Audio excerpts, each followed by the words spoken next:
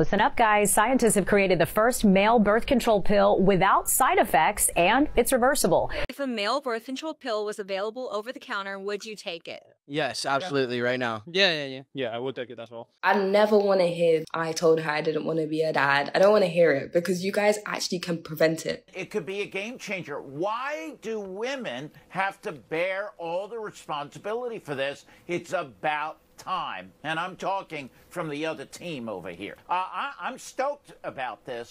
Something is happening right now in a lab that could change your entire future. And I'm not talking about some distant maybe, some hypothetical breakthrough that's always 5 years away. I'm talking about a real pill in real clinical trials that just passed a major safety milestone. For the first time in history, men are about to have an actual birth control pill. Not a condom, not a vasectomy, a pill.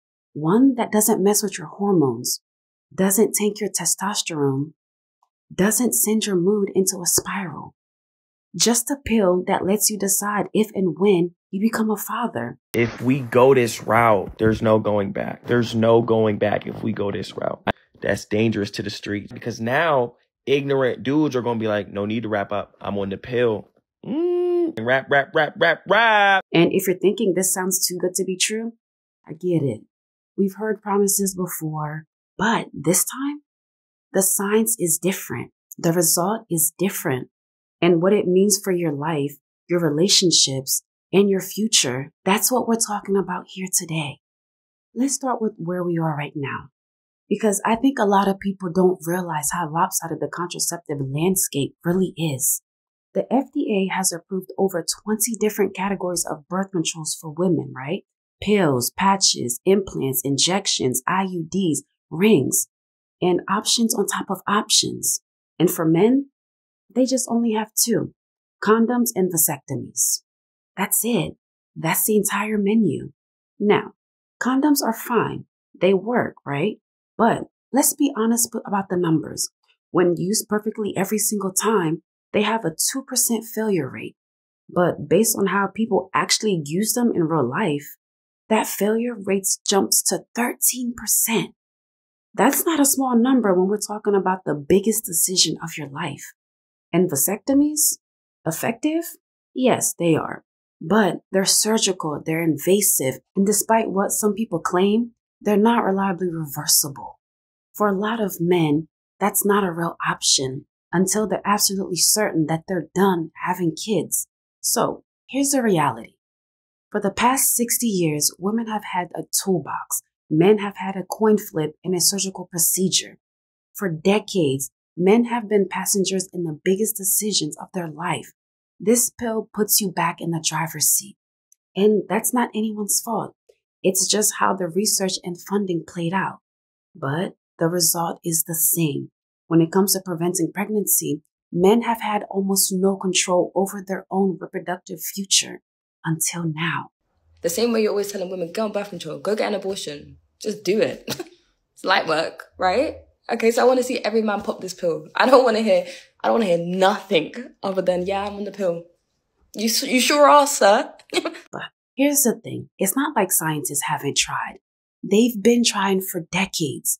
And every single time, something has gone wrong. Let's go back to the 1950s. Researchers discovered a compound called Win 18446 that completely stopped sperm production. It worked. Men took it for months without apparent side effects. Scientists thought that they cracked it. Then one of the test subjects had a drink. Turns out the compound blocks an enzyme that metabolizes alcohol. So when you drink on this pill, you don't just get a hangover. You get violently ill, sweating, vomiting, and in some cases, people actually died from the reaction. Project abandoned. Then came the 1970s. China launched a massive trial on a compound called Gosipol. Over 10,000 men participated. It was 99% effective. But the problem started stacking up. Fatigue, digestive issues. Some men experienced impotence. And here's the big one. Nearly 10% of men became permanently infertile. Their sperm never came back. By 1986, the World Health Organization pulled the plug entirely. Fast forward to 2016. The WHO ran a trial on a hormonal injection. 2 shots every 8 weeks. It worked. 96% effective. But the trial was stopped early by an independent safety board. Why? Because the hormonal approach was causing serious mood changes. Now, some people online mock this. They said, oh, men couldn't handle side effects that women deal with all the time. But that's not really fair. The safety board that stopped the trial wasn't the men complaining. It was an independent panel of scientists who looked at the data and said the risks were way too high. And here's the uncomfortable truth about male contraceptives. The safety bar is different. With female birth control, you're balancing risk against the very real medical risk of pregnancy. But men don't carry that physical risk. So regulators require male contraceptives to be essentially side effect free. That's a much higher bar to clear. And yes, I'll say it plainly, men deserve contraceptive that doesn't punish their bodies. That shouldn't be controversial. 50 years, nothing cleared that bar. Until now. And I really feel like we might misuse and abuse this pill. The bop in me is really excited for this. I really just want to release my inner slut. But as a functioning member of society, I don't know if this is a win for us. It'll be interesting to see how it goes, though. Itching and burning, burning and itching. Let's talk about what's actually changed. The pill is called YCT 529, developed by a company called Your Choice Therapeutics in collaboration with the University of Minnesota. And the key difference, it's non-hormonal. Previous attempt at male birth control either messed with hormones or had some other deal-breaking side effect. This one doesn't. It works by blocking something called retinoic acid receptor alpha in your testes. That's part of the vitamin A signaling pathway that your body needs to produce sperm. Block that receptor, sperm production stops. Unblock it, sperm production resumes. No testosterone suppression, no mood swings, no hormonal chaos. The phase 1 trial just finished. 16 healthy men received dosage ranging from 10 to 180 milligrams. And here's what they found. 0 serious side effects. Testosterone levels stayed normal. Mood stayed normal. Libido stayed normal. Sexual function stayed normal. The men couldn't even tell if they were on the pill or the placebo. And the half-life of this drug is 51 to 71 hours. That means you'll only need to take it maybe once every 2-3 days, not even daily. In animal studies, it was 99% effective at preventing pregnancy in mice within 4 weeks. And when the mice stopped taking it, full fertility returned within 6 weeks. In primates, fertility recovered in 10 to 15 weeks. Fully reversible, no permanent damage, no hormonal side effects. This is the first non-hormonal male contraceptive to reach human trial in over 50 years. And it passed. Now, I want to be clear about the timeline here. This pill isn't at your pharmacy next month. There's still a road ahead. The phase 1 trial proved safety. That's huge. But now they need to prove efficacy. Does it actually reduce sperm count enough to prevent pregnancy in real-world conditions? That's what the current phase 1B and 2A trial is testing. Right now, 50 men are taking this pill for 28 days and 90 days to measure what happens to their sperm count. And let's be honest, a lot of these women don't, okay? They be missing days. They be forgetting about it. They'll suddenly stop taking it and won't tell you. Men will not do that. We will wake up and pop that pill, especially if it's 99% effective with no side effects. Give me 3 of them. We won't miss a day. In 20 years, you'll be hearing dudes talk about I've been on the pill since I was years old. With great power comes great responsibility. After 70 years of failed attempt, abandoned projects, and broken promises, there's finally a real product and a real pipeline with real results. And YCT 529 isn't the only thing in development. There's a hormonal gel called NES/T that's even further along in trials, applied daily to the shoulders. There's a hydrogel implant called ADAM that works like a reversible vasectomy, blocking the vas deferens without surgery. This isn't a question mark anymore. It's a timeline. So, what does this actually mean for your life? Right now, if you're a man who doesn't want to become a father yet, your options are limited. You can use a condom and hope it doesn't fail. You can get a vasectomy and hope that it's the right choice forever. Or you can trust that your partner is handling contraception correctly. And I want to be careful here because I'm not trying to paint relationships as adversarial. Most people are honest. Most couples communicate well, but most isn't all.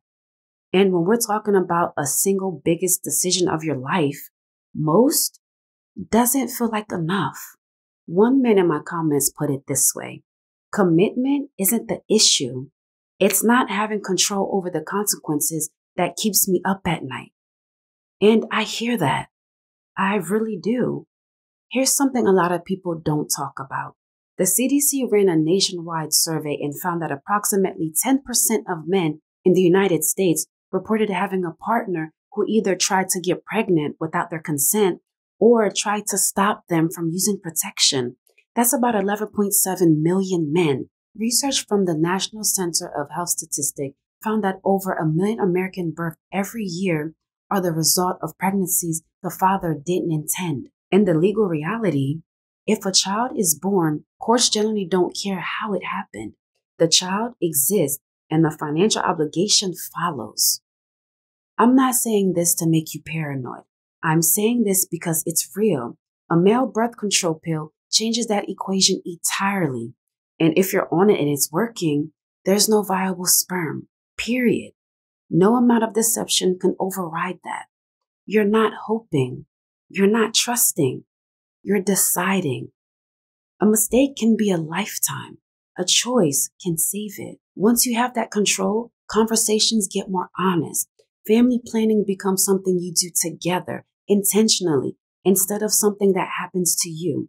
That's better for everyone. Look, some people will try to tell you that men don't want this, that men won't take a pill, that they're too irresponsible or too forgetful.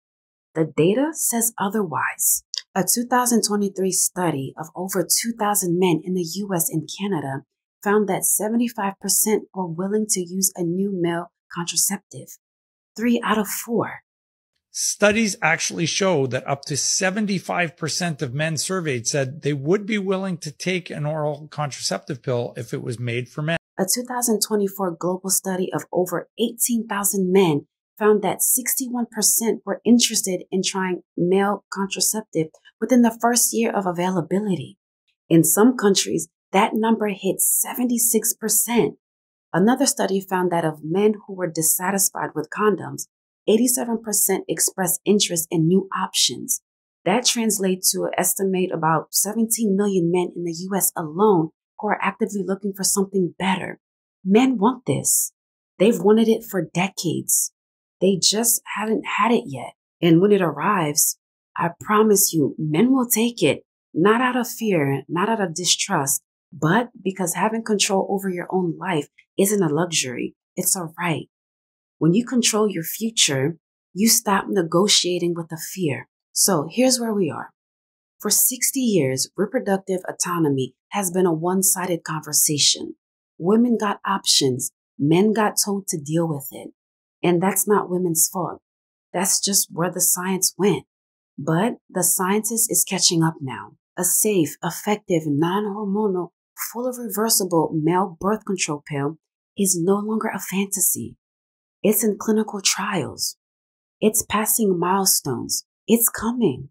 And when it does, you'll finally get something you should have had all along. A real choice. Not a hope, not a prayer, not a gamble. A choice. The ability to say, I'm not ready yet, and actually have that mean something.